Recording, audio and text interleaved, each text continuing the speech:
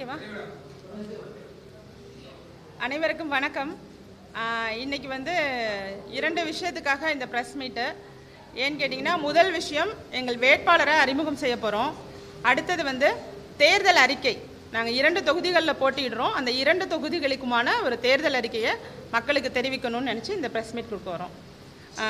இவங்க மிஸ்டர் ராஜசேகர் அமெரிக்காவிலேருந்து வந்திருக்காப்புல. நீங்களாம் சினிமா படத்தில், சர்க்கார் படத்தில், அந்த மாதிரி படங்களில் தான் இந்த மாதிரி காட்சிகளை பார்த்துருப்பீங்க. ரொம்ப வருடமாகவே அரசியலுக்கு வரணும், நம்ம நாட்டில் இதெல்லாம் மாற்றத்தை கொண்டு வரணும் அப்படின்னு நினச்சிக்கிட்டு இருந்த ஒருவர் ஒரு நல்ல கட்சி இல்லை, எந்த கட்சியில் இணையிறது, எந்த கட்சியில் இணைஞ்சு நம்மளுக்கு ஒரு அதிகாரம் கிடைச்சா சரியாக செயல்படுத்த முடியும் அப்படிங்கிற ஒரு தேடலில் இருந்திருக்காங்க.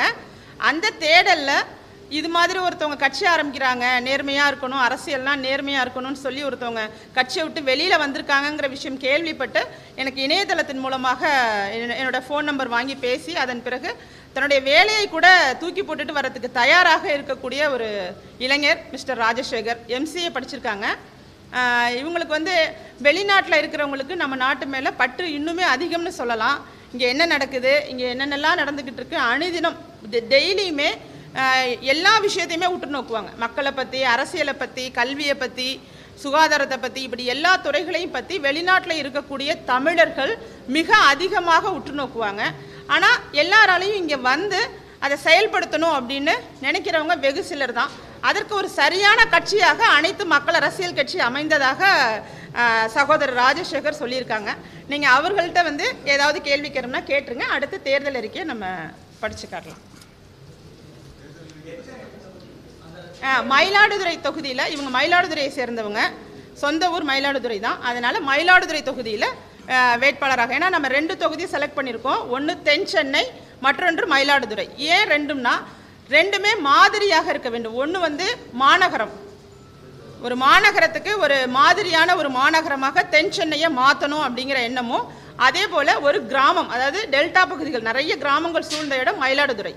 அப்போ அந்த மயிலாடுதுறையில் டெல்டா பகுதி விவசாயிகளோட வாழ்வாதாரத்தையும் வாழ்க்கையும் உயர்த்தணும். இது ரெண்டுமே நாங்கள் 2 மாடலாக பண்ணணுங்கிறதுக்காக இந்த 2 தொகுதியையும் செலக்ட் பண்ணியிருக்கோம். ஏன்னா நாங்கள் இப்போ தான் புதிதாக கட்சி தொடங்கி எங்களோட கட்டமைப்புகள்லாம் நடந்துக்கிட்டு இருக்கு.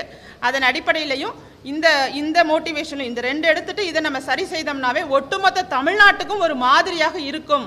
ஏன்னா நாங்கள் முழுக்க மக்களுக்கு இறங்கி சேவை செய்கிறத தவிர எங்களுக்கு வேறு எந்த உள்நோக்கமும் இல்லாததுனால இந்த மக்கள் நிச்சயமாக எங்களை ஏற்றுக்கொள்வார்கள். பழைய அரசியலை ஒதுக்கிட்டு புதுமையான அரசியல் வேணும்னு விரும்பக்கூடியவர்களுக்காக நாங்கள் இந்த 2 தொகுதியை சூஸ் பண்ணியிருக்கோம்.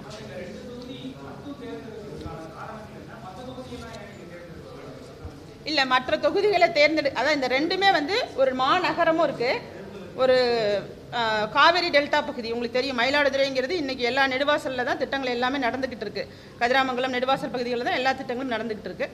அப்போ அதனால் எங்களுக்கு அதுவும் இதுவும் 2 இருக்கணும். விவசாயிகளோட வாழ்வாதாரமும் மேம்படணும், அதே போல் மாநகரத்தில் உள்ள மக்களோட பிரச்சனைகளையும் தீர்க்கணும். இது 2மே முக்கியம்.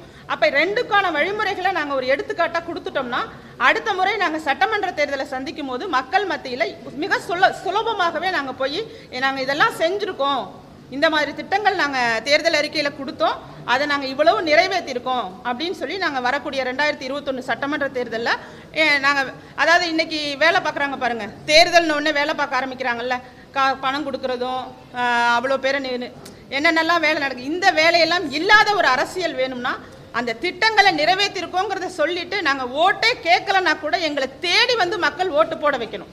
அந்த அரசியலை எடுத்துகிட்டு போகணுங்கிறதுக்காக தான் இந்த 2 தொகுதியை சூஸ் பண்ணியிருக்கோம். தென் சென்னையில் ராஜேஸ்வரி பிரியாவாகிய நான் தான். மயிலாடுதுறையில் ராஜசேகர் ஆகிய நான்.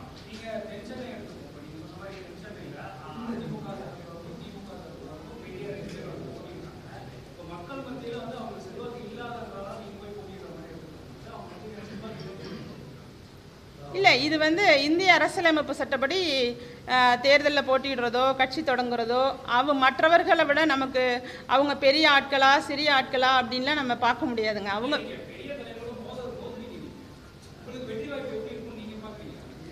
அதை தான் சொல்ல வரேன். பெரிய தலைவர்கள் அப்படிங்கிறத உருவாக்குனவங்க யாரு? மக்கள் தானே. அப்போ நம்மளை வந்து எப்படி எடுத்துக்கிறாங்கன்னு மக்கள் தான் முடிவு பண்ணணும். இதில் வந்து 2 கட்சிகள் வந்து பழமையான கட்சிகள், அவ்வளோதான். இது 2லையுமே தலைவர்கள் இல்லை. இன்றைக்கி அவங்க எடுத்திருக்க முடிவுகள் எதற்காக எடுக்கப்பட்ட கூட்டணி முடிவுகள்னு மக்களுக்கு தெரியும். அதே போல் தென் சென்னை பகுதியில் ஏற்கனவே எம்பியாக இருந்தவர் எத்தனை தேர்தல் அறிக்கையில் கொடுத்த விஷயத்தை நிறைவேற்றியிருக்கிறார், அதை சொல்லுங்கள். இன்றைக்கி வரைக்கும் தொகுதி யாருக்குமே பார்த்ததே இல்லைங்கிறாங்க. அப்படி இருக்கும்போது அவங்கள பெரிய அப்படிலாம் நம்ம நினைக்க முடியாது. அவங்க வந்து ஒரு எம்பி, அவங்க ஒரு பெரிய கட்சியோட அமைச்சருடைய வாரிசு. இப்படி நீங்கள் கேள்வி கேட்டுக்கலாம். 2 அமைச்சர்களின் வாரிசு இருக்கும்போது நீங்கள் போய் போட்டிடுறீங்களேன்னு வேணால் கேட்கலாம். நம்ம ஒரு சாதாரண பெண்ணாக உங்கள் குடும்பத்தில் உள்ள ஒருத்தராக நான் போட்டியிட போகிறேன், அவ்வளவுதான். புரியல. அதாவது முக்கியமான விஷயம் வந்து எளிய அரசியலுங்க. மக்களுக்கு சுதந்திரம் வேண்டும். மக்கள் தங்களோட பிரச்சனைகளை வெளியில் சொல்கிறதுக்கும் எல்லா விஷயத்துக்குமே சுதந்திரம் கொஞ்சம் குறைக்கப்படுகிறதா நான் கருதுகிறேன். அதன் அடிப்படையில் எங்களோட விஷயம் எல்லாமே பிரித்து அதாவது பார்த்திங்கன்னா மக்களோட பிரச்சனைகளை வந்து நாங்கள் வரிசையாக பிரிச்சுருக்கோம். எப்படின்னா வெளிப்படைத்தன்மை, இதுதான் எங்களோட முக்கியமான குறிக்கோள். எங்கள் தொகுதி மேம்பாட்டிற்குன்னு ஒதுக்கப்படுகிற நிதியை வருடம் எவ்வளவு நிதி இருக்குன்னு மக்கள் மத்தியில் நாங்கள் வெளிப்படையாகவே காட்டுறதுக்கு தயாராக இருக்கோம். அது மட்டும் இல்லாமல் எங்கள் தொகுதிக்கு உட்பட்ட எந்த இடத்துலையாச்சும் சட்டத்திற்கு புறம்பான நடவடிக்கைகள் நடந்துச்சுன்னா அதை மிக குறுகிய காலத்துக்குள்ளேயே அதை தீர்க்கிறதுக்கான வழிமுறைகள் செய்வோம். இது வந்து வெளிப்படைத்தன்மை. அடுத்து மிக முக்கியமான பிரச்சனை மாநகரத்தில் தண்ணீர் பிரச்சனை. இந்த தண்ணீர் பிரச்சனைக்கு வந்து ஒரு நாளைக்கு 20 லிட்டர் குடிநீர் தென் சென்னை பகுதியில் உள்ளவங்களுக்கு 20 லிட்டர் குடிநீர் வந்து இலவசமாக வழங்குறதுக்கு நாங்கள் ஏற்பாடு செய்திருக்கோம். அதற்கான திட்டங்கள் நாங்கள் வச்சுருக்கோம். ஏன்னா இப்போ வந்து அடிப்படையான பிரச்சனைகளேங்க இந்த இப்போ பெரிய கட்சிகள்னு சொல்லக்கூடிய கட்சிகள் அடிப்படையான விஷயத்தை சரி செய்வதற்கு முன்வரவில்லை. ஏன்னா இங்கே வாழ்கிறதுக்கு என்ன மாதிரியான சூழல்களில் மக்கள் இருக்காங்க, குண்டு குழியான ரோடு இருக்குது, சாலைகளோட அளவு எப்படி இருக்குது, சாலைகள் ஓரத்தில் கழிப்பறைகள் இருக்கா, எத்தனை கிலோமீட்டருக்கு ஒரு தடவை கழிப்பறை வசதி இருக்குது. இங்கே பார்த்தீங்கன்னா ஒரு பஸ் நிலையம் மாதிரி ஒரு பஸ் ஸ்டாப்பில் கூட்டமாக நிற்கிறாங்க, அங்கே கழிப்பறை வசதி கிடையாது. இல்லை, பார்க்குறதுக்கே ரொம்ப நியூசன்ஸாக இருக்குது. இது போன்ற விஷயத்தை அடிப்படையான ஒரு மாநகரம்னா எப்படி இருக்கணும்? அவங்க மாநகரத்தை அப்படி மாத்திரம் இப்படி மாத்திரன்னு சொல்லிட்டு தேர்தல் சமயத்தில் தான் கேமராக்கள் அங்கங்கே பொருத்திட்டு இருக்காங்க. இது போன்ற அடிப்படை விஷயத்தை எல்லாத்தையும் மையமாக வச்சு தான் எங்களோட தேர்தல் அறிக்கையை தயார் செய்திருக்கோம். உங்கள் எல்லாருக்கும் வாட்ஸ்அப்பில் பண்ணுறோம். அதன் பிறகு நீங்கள் கேள்விகள் கேட்கலாம். இதில் முக்கியமான விஷயம் லோக் ஆயுக்தா அமைப்பு வந்து மேலே மட்டும் இருக்கிற மாதிரியும் ஒரு கண்மூழ் அதாவது எப்படி சொல்கிறது இருக்குது ஆனால் இல்லைங்கிற மாதிரியும் தான் லோக் ஆயுக்தா அமைப்பு இருக்குது. அனைத்து வார்டுகளிலும் கீழே உள்ள துறைகள் வரைக்கும் லோக் ஆயுக்தா செயல்படணுங்கிறது எங்களோட மிக முக்கியமான ஒரு கோரிக்கை. அதே மாதிரி கல்வியில் எடுத்துக்கிட்டிங்கன்னா அரசாங்க பள்ளிகளில் கழிப்பறை வசதி இல்லை. நீங்கள் படிப்பு வந்து குறைவாக இருக்குது, தரமான கல்வி இல்லை, அதாவது சமச்சீர் கல்வி என்பது வந்து போதுமானதாகவும் இல்லை. அதே சமயம் ஒரு கழிப்பறை வசதி கூட சரியான முறையில் இல்லாமல் நம்ம ஊரில் அரசாங்க பள்ளிகள்லாம் இருக்குது. இது எல்லாமே வந்து நாங்கள் உள்ளே இறங்கி மக்களாக மக்களோட வார்த்தைகளை வச்சு நாங்கள் தயார் செய்திருக்கோம். விவசாயத்தை எப்படி அதிகப்படுத்த, விவசாயிகளுக்கு எப்படிலாம் நன்மைகள் செய்ய முடியும் அப்படிங்கிறது எல்லாமே தெளிவாக வரையறையோடு வச்சுருக்கோம். இது எங்கள் தேர்தல் அறிக்கையில் மிக முக்கியமானதாக பெண்களுக்கு, முக்கியமாக பார்த்தீங்கன்னா தென் சென்னையில் ஐடி நிறுவனங்கள் நிறைய பெண்கள் அதிகமாக வேலை பார்க்குறாங்க. அங்கே இரவு நேரங்களில் வரும்போது அவங்களுக்கு சரியான ஒரு பாதுகாப்பு இல்லை. அந்த பாதுகாப்பை வழங்குறதுக்கான முழு நடவடிக்கைகளும் நாங்கள் எடுப்போம். அப்புறம் தென் சென்னையில் டி நகர் பகுதி எடுத்துக்கிட்டிங்கன்னா அந்த பகுதியில் மிக நெரிசல். அதில் வந்து எப்படி தான் போய் நம்ம பர்ச்சேஸ் பண்ணுவோம்னே தெரியல. அந்த மாதிரி ஏரியாவில் ஷாப்பிங் பண்ணுறாங்க மக்கள், அவங்களுக்கு பாதுகாப்பு இல்லை. அப்போ இந்த டவுன் அந்த வடிவமே மாற்றணும். அந்த வடிவத்தை மாற்றுறதுக்கான விஷயம்லாம் நாங்கள் இந்த தேர்தல் அறிக்கையில் வச்சுருக்கோம். வரக்கூடிய தேர்தல்னா நாடாளுமன்ற தேர்தல் இல்லைங்க. இதில் கூட்டணி அப்படிங்கிறது வந்து ஏன்னா இப்போ தான் நாங்கள் கட்சி தொடங்கி இருக்கிறோம். கூட்டணி அப்படிங்கிறது இந்த தேர்தலுக்கு வாய்ப்பு இல்லை. மேபி சட்டமன்ற தேர்தலுக்கு நம்மளுக்கு கொள்கையோட பொருந்துகிற மாதிரி உள்ள கட்சிகளோட வேணால் இருக்கலாம்.